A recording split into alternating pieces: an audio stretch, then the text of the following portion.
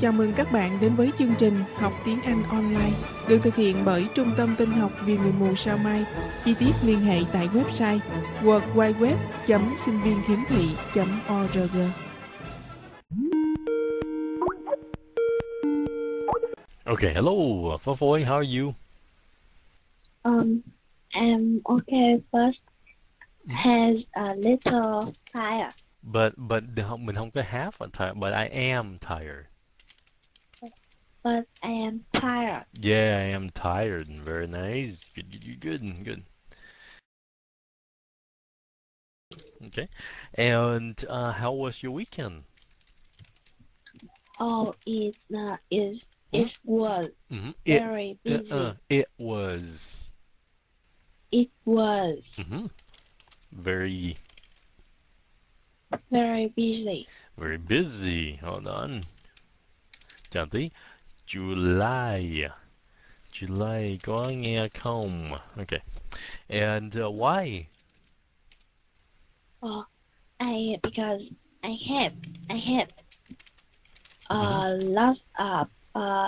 lot of lesson for final test.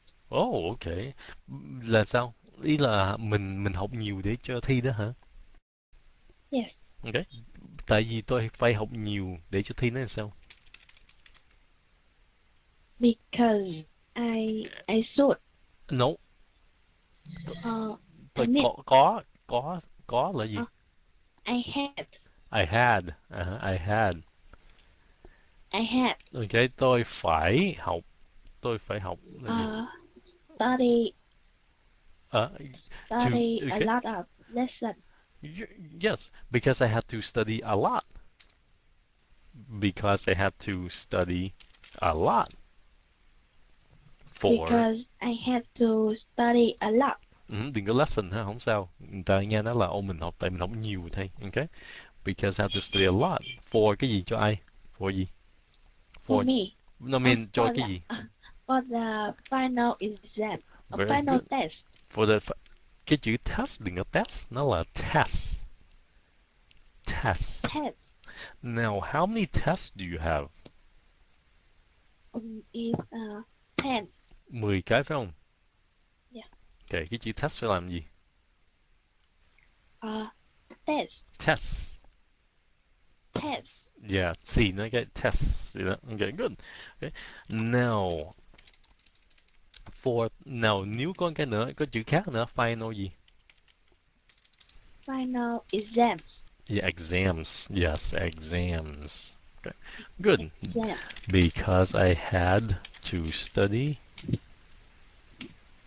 for the final exam. Rồi đọc nguyên câu này xích. Because I had to study for the final exam. Very good. Phát âm chữ này nha, đừng nghe had.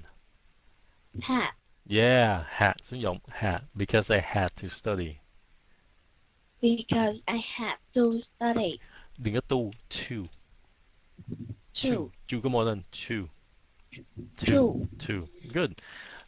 Test. Test. Yeah, đừng có test nha. Đừng có test. Nó là test. So cái âm T trong tiếng Anh. Yeah, so cái âm T trong tiếng Anh nó là âm T, huh?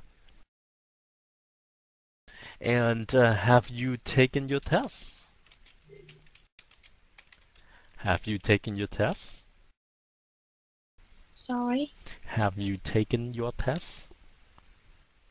Là gì? I don't know. Take là gì? Take test là gì? Đã thi chưa? Yeah. Yes, there you go. Yes. I'm taking. Đang thi. Did you have a test today? Yes, I have to test. I had gì? I have to test. Okay, I had two. I had two tests. I had to test. Two.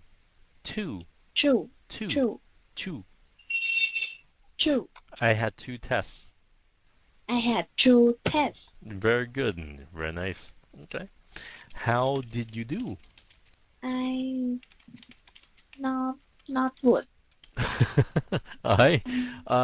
Cái chữ có cũng được, Phan Thanh, mà không có cũng được nữa. Không có đúng hơn có thì nó không có trịnh trọng nghe nó trong conversation. Not good hả? Yes. Why? Oh, one subject is very good and it other not good. One subject gì? One subject was very good, but it other. But the other. But the other is not good. It was not good. Not good. All right. So what subject was good? It's physics. Okay, physics. Oh, okay. What subject was good? So physics. Hello, hip bro. How are you? Physics. Okay. What was the subject that was not good? It was. It was literature. Okay. Literature. Literature. Yeah, litter. Cái xong rồi rip. Literature. Very nice. Yeah, it was literature. Okay. It was literature. Do you like literature? Do you like literature? I like. Yes and no. Yes. Yes, I like. Yes, I like it. Yes, I like it. Yes. So tiếng Anh á, okay, không có cái nào mà I like hết á. Okay, không có. Never. Không bao giờ. Yes, I like it. Yes, I like him. I like Sig. I like Kenny. I like them. Okay, phải có cái gì đó. Nên đừng có I like trống lỏng. Tiếng Anh không có cái I like trống lỏng. Okay. Alright. I like her. Good. Okay, so you like it. But why did you not do well?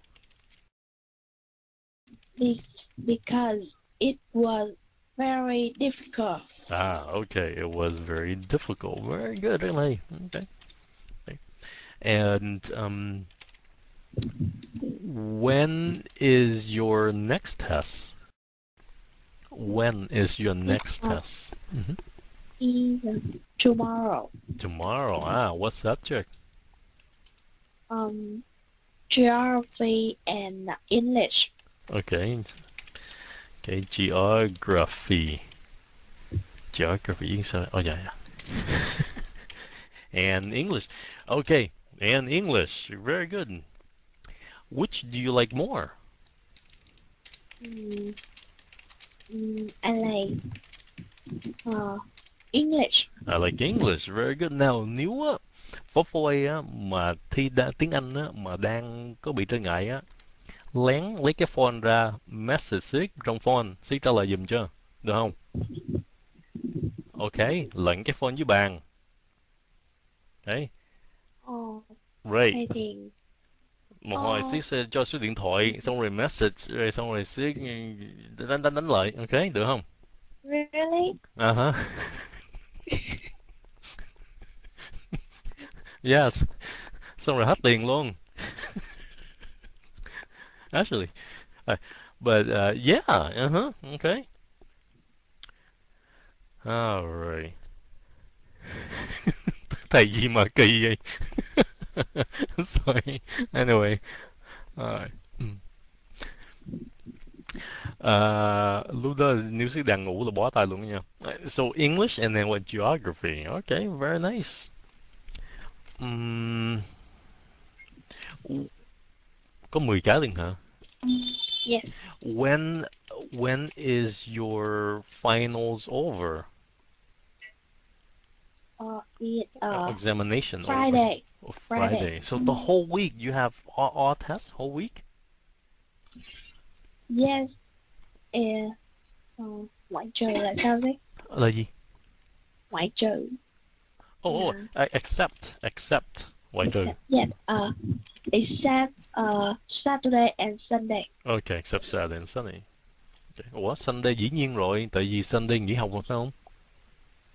Yes. Okay. When is summer break for you? When is your summer break?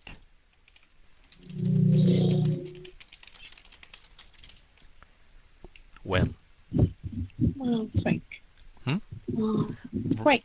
What's mean? Sure. Break. What do you think break means? Thử đi. Break. Tiếng Anh là gì?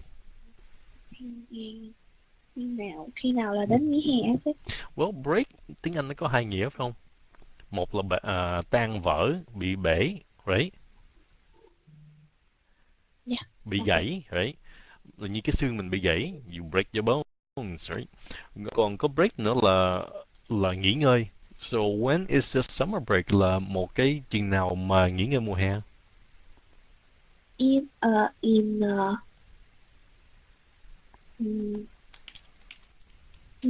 July. It's in July. Wow, okay. Wow, that's late. Alright, tháng 6 là June. Oh, June, okay. Okay. Đường tháng thêm ha, cứu lại đường tháng. June. Do you know the date of June? I think the first day. Oh, okay. First day in June là gì? 1 tháng 6 là gì? Ngày ở chưa quốc tế là gì chứ? Hả? Ngày quốc tế gì? Em không biết ngày quốc tế là gì. Rất rối ghê luôn. 1 tháng 6 là gì? Tiếng Anh là gì? Thiệt tình. 1 tháng 6 là gì? Nó bingo first kìa. day June. Bingo kìa. Bingo viết trong room kìa. The first of June. Yeah, the first of June. Nào, tráo ngược nó lại. Bingo viết cái cách formal, còn informal nó là gì? The June of first. No. No. Hằng kìa, sai you kìa. On June 1st. Yeah, there you go. June 1st. Yep, there you go. Very nice. Okay. Tháng 7, 1 tháng 7 là gì? July 1st. Very nice. Very good. 1 tháng 2.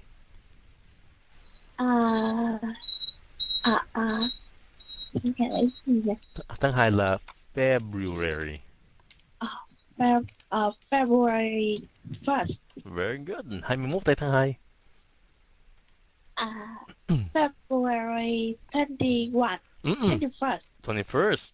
Very good. 31 tháng 2. No. Gì?